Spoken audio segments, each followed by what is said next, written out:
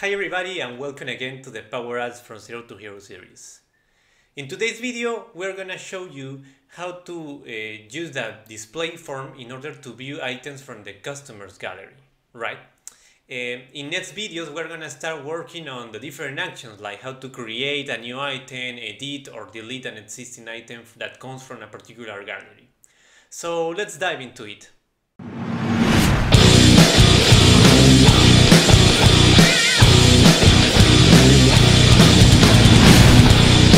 Okay, so what we're going to do here is create a new screen. So let's select a new blank screen. And now let's rename this screen. So click here and rename. I'm going to put customers detail screen. So basically this screen is going to be shows, we're going to use this screen to show the details of the customer. Now the idea is that when I click on this icon, I should open that screen, right? So to start, let's do some customizations to this screen. I'm just gonna reuse this header. So I'm just gonna copy the rectangle and the title. Let me copy this. And let's paste it here. Okay, now what I'm gonna do is I'm gonna change this title. So in the text property, instead of sales opportunity management app, I'm going to change that text to customer detail. Customer details. Okay, cool.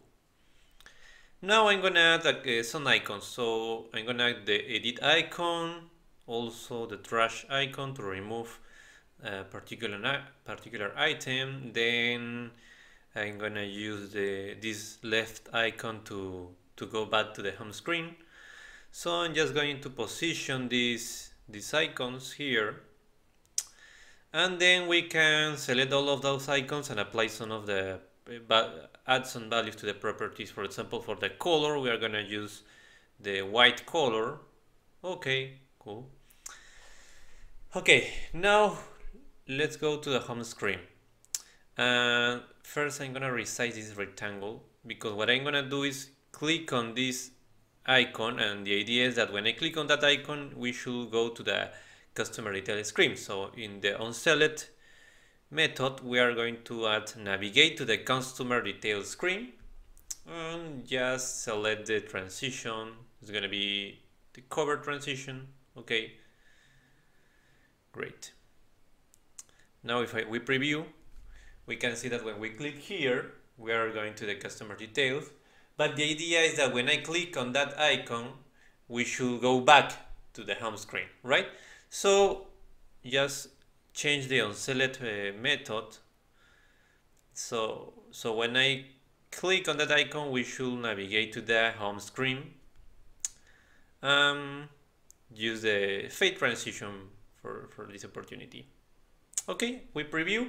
So when I click here, we go to the home screen. When I click on the icon, we come back to the customer details screen. Now I'm gonna add a form. This is gonna be a display form. So we click here, and now we can resize this form. It's empty by now, but then we need to obviously select the data source, right? So I'm gonna select the data source. It's gonna be the customer data source. So you see when I click on this customer data source, we see the properties. We can select the number of columns we want to show. By now is 3. Let's keep that for now. So the data source property is the name of the data source. And the items property is basically the value we're going to show in this form. So what we're going to do is we're going to put the customer's gallery and the property selected, which basically means that I'm gonna show the item who has been selected from the customer's gallery, right? So when I click, when I go back to the home screen, we can see the list of the customers. I select one of them, and you can see now we see the item related to the one item that has been selected. If I select this other customer, again the values have been updated. So really easy and quickly to configure this form. Now we need to do some customization, right? So let me select again this form, and we can edit the properties. You see, when I click on edit fields, we are gonna see all the fields that are shown in this form, but we can do customization, right? For example, let me remove some of the items. I don't want to see some of the fields. You want to see the most important fields. So for example, we can also reorder, right? If we drag and drop the fields, we can reorder them. Okay, so let me do some reorders and remove some of the fields. For example, I don't want to see the email of the different resources that are working on the sales team. I'm just gonna remove all those email fields, and let me put at the bottom the prioritize field. Okay, it looks better. And now we can add custom cards, right? The custom cards are going to allow me to add some custom controls. So basically this data card is a custom section. Just let me resize this section, so the width is gonna be 250, the height 140. Okay, so now we can also add additional custom cards. I'm just gonna add these additional custom cards in order to put the different fields more centered between the form, right?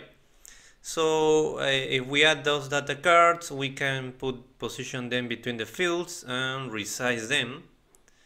I'm gonna put this width and this height, and now you can see that the fields have been centered, right, between the form. If we select the fields, we can also customize them. We just need to click on Advanced, then on Unlock this property, and after that we can change their values. For example, the text for this title field, for the label, is going to be customer name. But I not only can change the text, I can change also the font, for example. So let's change the font. Again, I'm using these labels that already exist on my template screen. For the size, let's put by now 16, for example. Let's change the color. The color could be also the same. Let's reuse this label that already have all the properties set. And let's put this field as a bold or semi-bold, and we can do any adjustment that we want, right? And the same we're gonna do with also the value.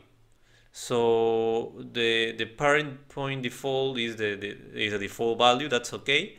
But for the rest of the properties, for example, for the font, we can do the same, right? We can apply the font that we want, the size that we want. So when we preview, now we see that it has changed, right?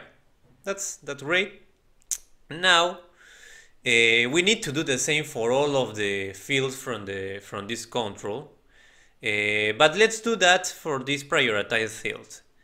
In this case, for the display mode, we're gonna change the edit display mode to be, instead of that, the disable displayed mode. That will show me the toggle field or the toggle control as disabled, right? But after finishing, let's select this customer, for example, which is not prioritized, and let's change some of the other properties. For example, for the false text, it should be no, and for the true text, it should be yes, right? So true text, let's change that to yes. Okay. Yeah, that's good. That's better. Now if we, for example, preview, we're gonna look the changes, and that is how it should look after the customizations. Okay guys, I hope this content was useful for you. In our next video, we're gonna start working with the edit form. So we're gonna look at how can we edit an item from the customer's gallery, as well as how can we create a new item to this gallery. So see you in our next videos. Bye.